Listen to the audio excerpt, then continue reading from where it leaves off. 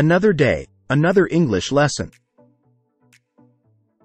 Tense review: simple present, present continuous, present perfect continuous, simple past, past continuous, past perfect, and simple future. In English, there are 8 main tenses that we use to talk about actions and situations. Each tense helps us understand when an action happens or its relation to the present, past, or future. Let's quickly review them. Simple present, used for regular actions, habits, and facts.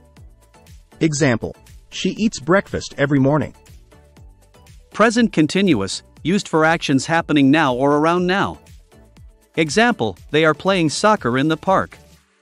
Present perfect, used for actions completed recently or in the past with a connection to the present. Example: I have visited Paris several times.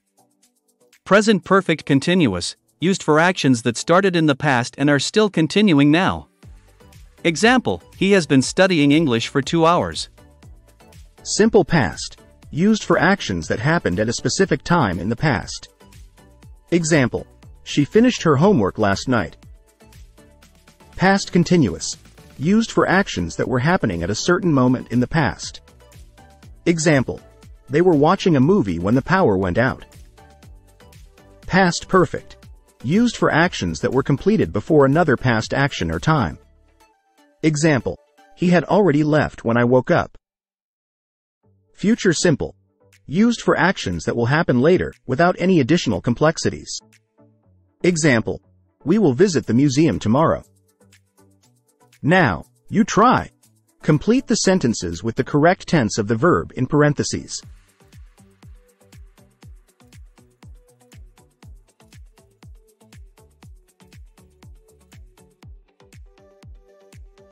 One. The sun rises in the east every morning.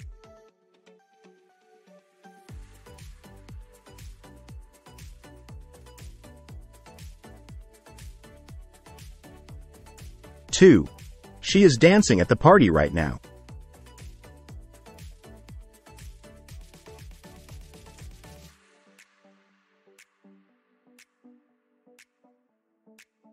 3. They have finished their homework already.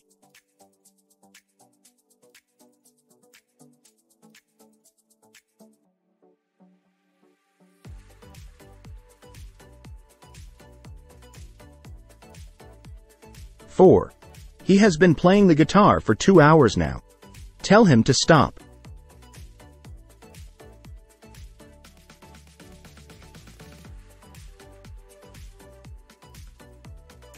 5. She baked a cake yesterday.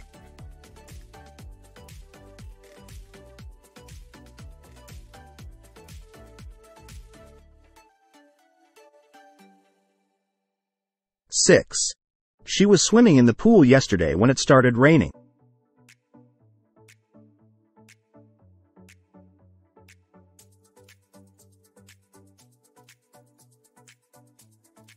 7. She had already arrived when I arrived at the station.